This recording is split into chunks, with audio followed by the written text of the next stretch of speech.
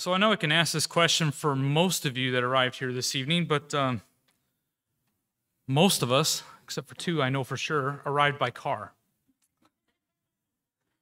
And if you look at your car outside and you kind of think of what makes that car dependable, what makes that car predictable, what makes that car reliable? Well, you may look at it and say, well, I've taken good care of it. I've put a lot of work into making sure that it gets me from A to B. And you can even look and say, well, it served me for many, many miles. The little blue one we got out there has got a little over 200,000 miles on it.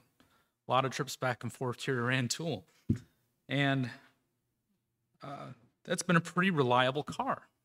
It's predictable, it's dependable, and it's reliable. So let's think of this in a different realm. Think of it in forecasts. When you listen to the weatherman and you say, I'm not too sure about that forecast that's 3 weeks out from now. The long-range forecast is probably not one of those things we're going to say is extremely predictable, reliable, or dependable, because we know things can change. We know that's not always going to be, when it comes down to that day, it's probably not going to be exactly what they predicted 3 weeks ago. There are a few things, though, that we can know for sure that are predictable, dependable, and reliable. 1 John chapter 5.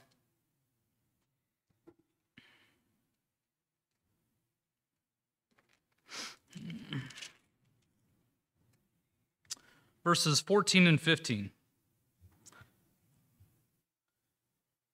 Says, now this is the confidence that we have in him. If we ask anything according to his will, he will hear us.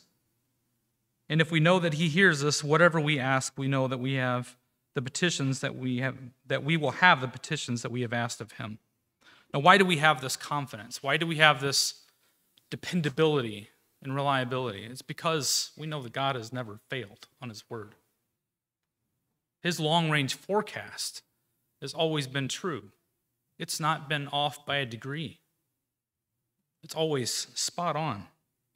And we know that if we ask of anything of him, he will provide these things for us. Look over in Romans chapter 15.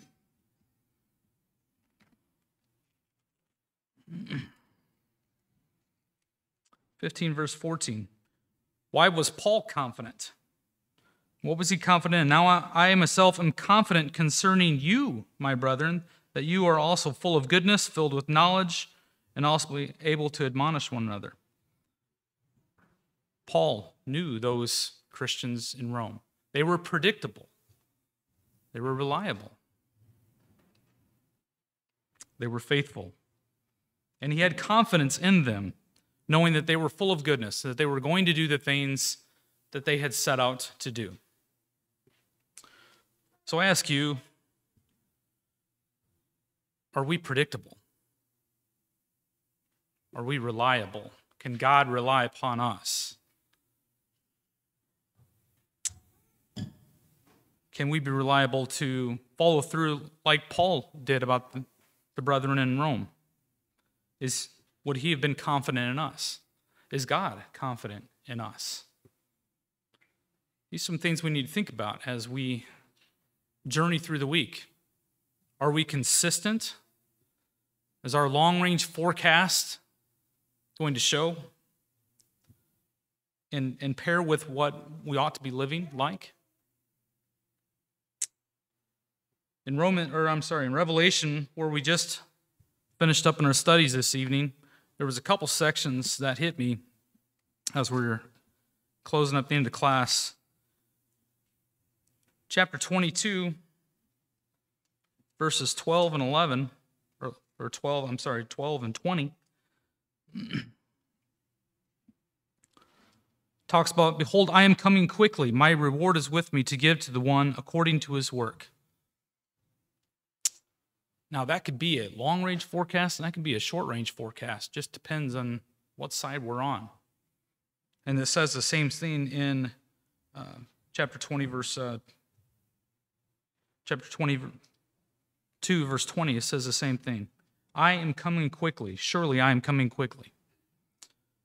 So how well do you believe God's long-range forecast? He's held true of everything else he said so far. What makes us think that this won't be true as well? We should be looking to make sure that we're going to be dependable, reliable, predictable in our walk with Christ. And if we haven't been, we need to make changes. If you need to make that change, come forward as we stand and sing.